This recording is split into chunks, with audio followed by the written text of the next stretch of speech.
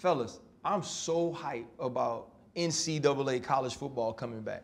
I'm terrible at video games, but this one I could actually play.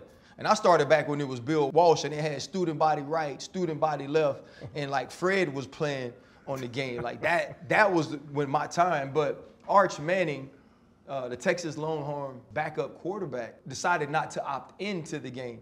And they just reported that over 10,000 of the 11,000 eligible players have already opted in. You think about Arch Manning and what that name means. What do you think about him saying, not right now, I don't want to play, I'm more focused on playing on the field first? Man, it's the family legacy, ain't it?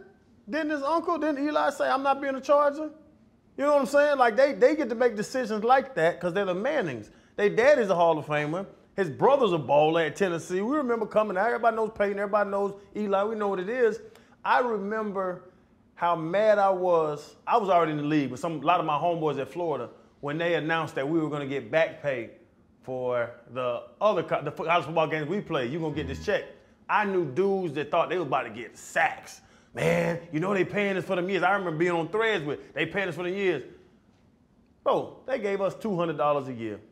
Out of the millions upon millions they made, we made $200 a year for our name and likeness on that. So if you got, I say it, if you got the swag and if you got the name like a Manning and you say, I don't want to do it, man, all respect to little Arch. Man, your granddaddy, your daddy, your uncles, all them, who they are, man, hell, Arch, do what the hell you want to. Yeah, I think one is his decision. I don't have a problem with it. But you would think that, you know, a teenager, what he's 18, 19, second year player, you would think these are things that you've dreamt about, right? To be able to be in a video game and have an opportunity to kind of, when you play with your buddies in the dorm room and all this different stuff, play against each other using yourself.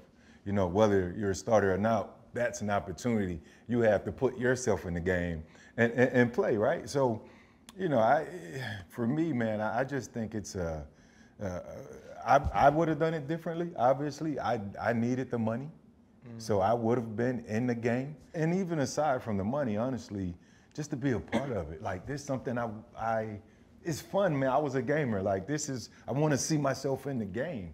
So I can look at it multiple ways. You said that's the Manning legacy, you know, making those decisions, getting out in front of everything, trying to be trendsetters in those capacities.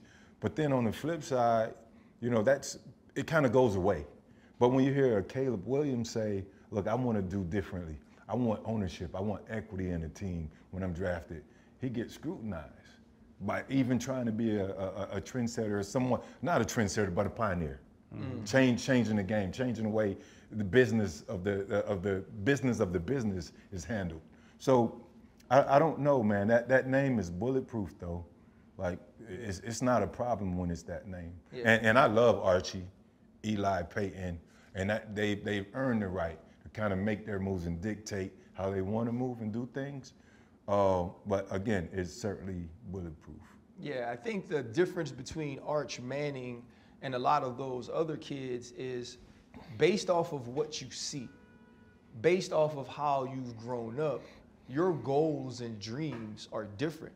His father, Cooper, was extremely talented, an extremely talented wide receiver who had a neck injury, right? But you know that your grandfather, Archie, is one of the greatest players that ever played for the New Orleans Saints. They just had a bad team around him. He was talented. Peyton Manning is a first ballot Hall of Famer. Eli Manning is going to be a Hall of Famer after beating Tom Brady twice in the Super Bowl. And so his dreams are different. His cash flow is also different, though. Not only based on how he grew up and who he grew up around, but based on the fact of what he can make in NIL.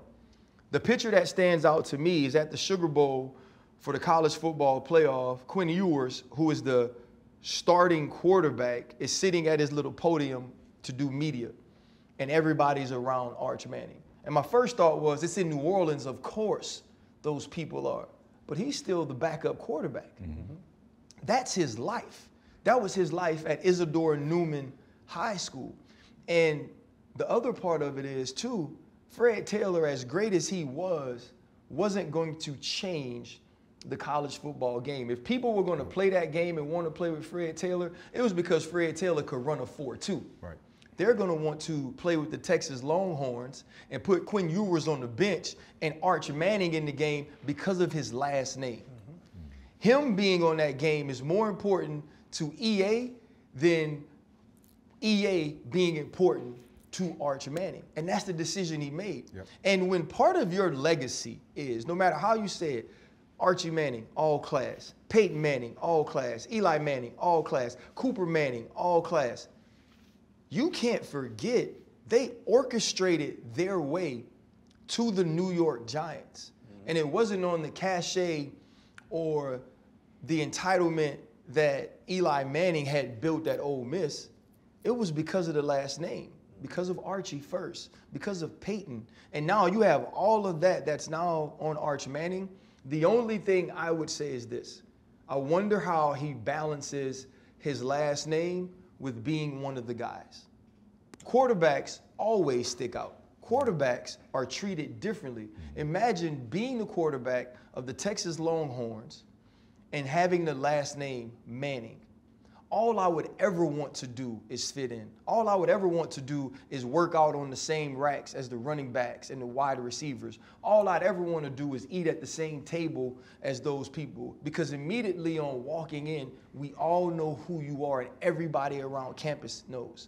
And so the only thing I would think could be, if maybe I sit down at the table and we have the conversation, I would tell my son or whoever it is, just maybe you should be a part of the game so everybody knows that you don't believe you're bigger than the other 11,000 or however many players are in the NCAA, especially the ones in your locker room.